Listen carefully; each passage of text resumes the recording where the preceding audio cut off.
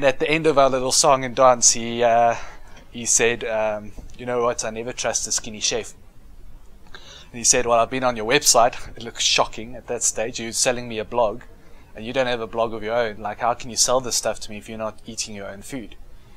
And suitably humble, tails between our legs, we went out there and we started the Heavy Chef project, which started out as an internal education initiative first and foremost to our staff to, you know, look at, I mean, the fast sort of changing pace of digital marketing means that we always need to be learning about these things.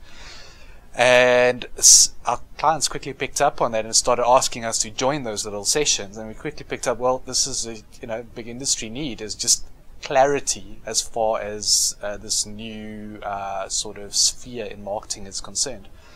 And we started hosting these Heavy Chef events. Fast forward 4 or 5 years forward, we've now grown our community quite substantially. It's one of the most well-known marketing events in the digital marketing industry.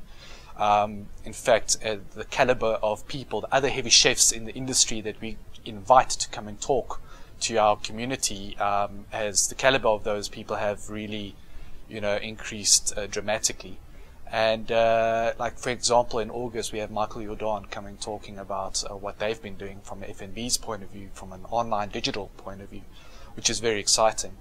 And we've also, started subsequently offering courses to corporates around digital marketing. It's not like digital marketing 101 sort of stuff. It's more like how we can apply digital marketing to your business, taking learnings from not only ourselves but from other heavy chefs around the world, and applying it to people's businesses. So it's really, been well. I think it's been a bit of a Trojan horse for Worldwide Creative as well.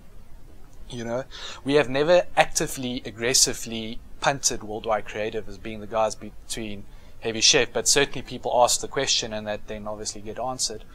And I think it's held us in good, it certainly has held us in good stead. A lot of our clients, we go out because of those events.